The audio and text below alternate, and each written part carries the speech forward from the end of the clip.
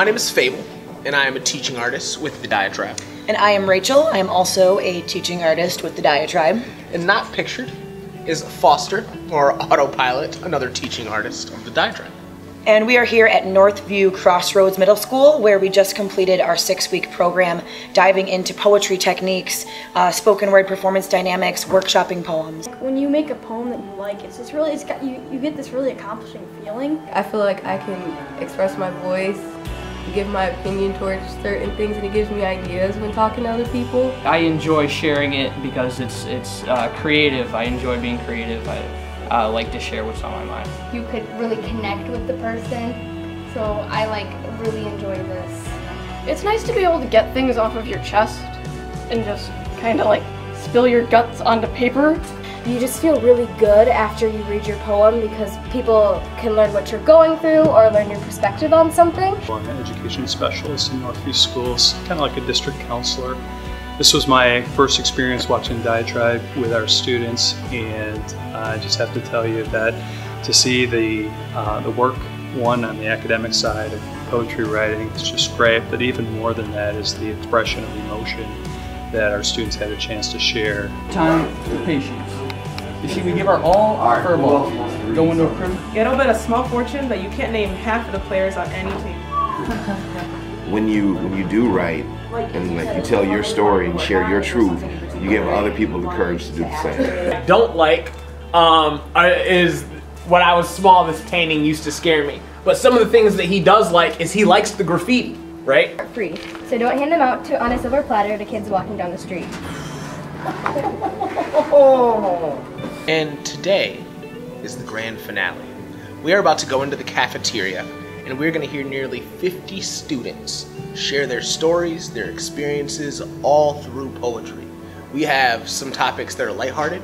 We have some topics that are very, very, very serious. But the beautiful thing is that their entire class is going to be watching them read and cheering them on along the way. I hope you're excited because this is going to be an incredible experience.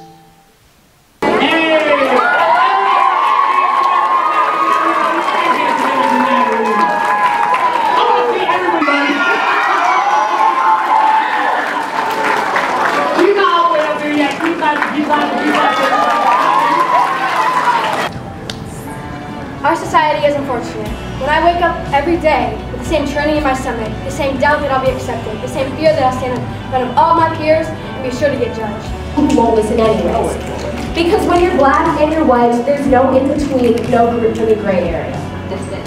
I'm sorry for being so straightforward, but at this point I don't care. Why am I the odd one out? Why can't I be like them? Why am I me? I do care about school. I do care. But deep down, I really don't care. Black, white. The two boxes on my school registration glaring up, but those beautiful green eyes just aren't the way that they should be. I pretend to be enjoying my day. I plaster a fake smile on my cheeks to splash over your back, hiding you from your mistakes. Same. I'm sorry, but I'm not sorry for loving you, and just know that that's true. Empty. Well, at least half of it was. Kid that nobody's really sure about because the kicks that he's rocking doesn't really match the money in his pocket quite right. I love a lot of things. I love food, summer, and sports. I love my family and friends. I'm cruel. I'm fine. I'm simply divine. That's how I'm doing. Yet, when you try to undo what you have done, there's nothing you can do. Not only just my mom, and maybe, just maybe, what you just did could have just saved that kid. People judge us on what we look like, not our personality. For instance, it's not fair if people say, I love your hair when I'm with my mom, but when I'm with my dad, it's fair. Should it be a protest? Walking into school, either feeling confident or shy. Sure, she might be a couple years older, but that just means she's bolder. I've been shoved in the back with the shadows. It never changes. With them, it's best for you. But do I really want to commit? It seems like these shoes don't fit, and I have to admit, it's time to put down the basketball and quit. Last one. On the count of 3, I want everybody to say Diatribe. Ready, 1, 2, 3.